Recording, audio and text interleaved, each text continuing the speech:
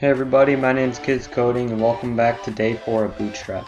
So today is essentially going to be about something called badges. Badges add extra content and information to something that's already there. So it's just going to give a little bit of a cool kind of style. So to do this, we can first need our CDN, obviously.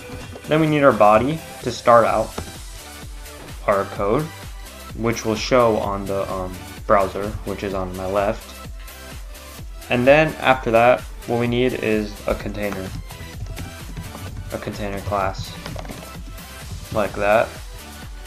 And then we'll do a heading. You can do a paragraph too, but I'm just going to do a heading. And the reason why I'm doing this is to show y'all something about the badge. Right now I'm just coding some text, but we're not working on the badge. Okay, so there's the text. So now we need to make a span class. After that, then we need to make our badge class, like that. We need to make a span, and then we need to make a badge class. After that, we then need a contextual class. I might refer a lot as it to a contextual class, because a contextual class is essentially something that is one class, and then it will be added on with a hyphen with something else. So for example, I've said text hyphen danger a lot. That's a contextual class, because it contains one class, which is text, and then the other class, which is danger, which is the color red. So that's what a contextual class is. It combines two different classes. So we're going to use badge danger. That is the contextual class that we need. And then we need to add another badge right here. So we need a badge class and then a badge contextual class. You don't have to do danger, like I said. It can be any other color, like I mentioned. So after that, after we're good, and then we need to add some text. So I'm just gonna say this is a red badge, because that's essentially what it's going to be. So let's go ahead here and save it, and then let's reload and see what happens. As you see here, a red badge is shown, and then you have the heading. So if I were to change the heading, if I were to make it like a heading 2 or something, what'd I do? If I were to make it like a heading 2, then what would happen is that the badge would just shorten. So it would pretty much align with the text. That was what I was trying to show you. But if you don't want to add any text and you want a plain badge, this is also called a contextual badge.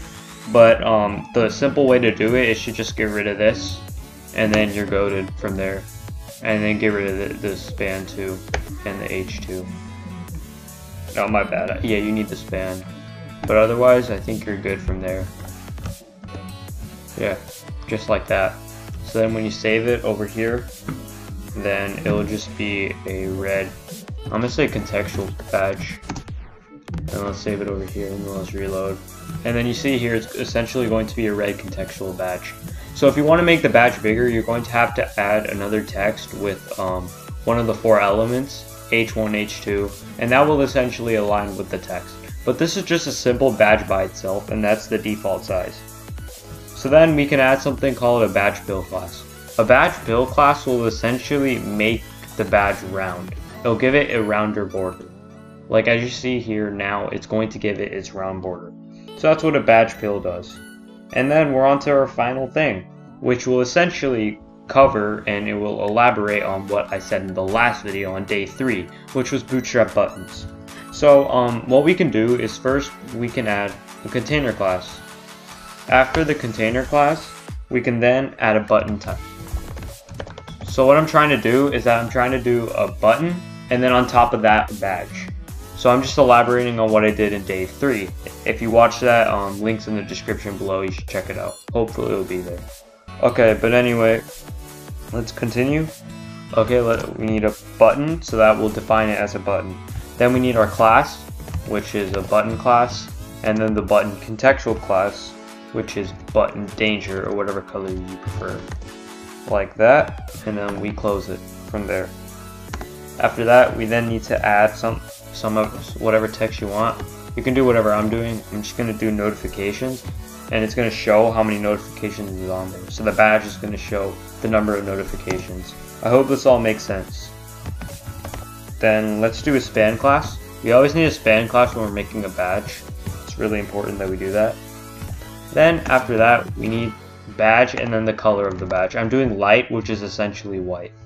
So let's close that. And then we need our text. I'm going to do the number 9 to show that there's 9 notifications. Let's save that over here and then let's reload to see what happens. As you see right here, there's 9 of them. Something went wrong. But yeah, that's pretty much how it works. And yeah, that pretty much wraps up this video. If you had any questions, leave them in the comments below. I'll answer them. If you learned something new, please subscribe to the channel. It would mean a lot. And then if you're interested, follow my Insta at Kids Coding Club, and I'll see y'all next time.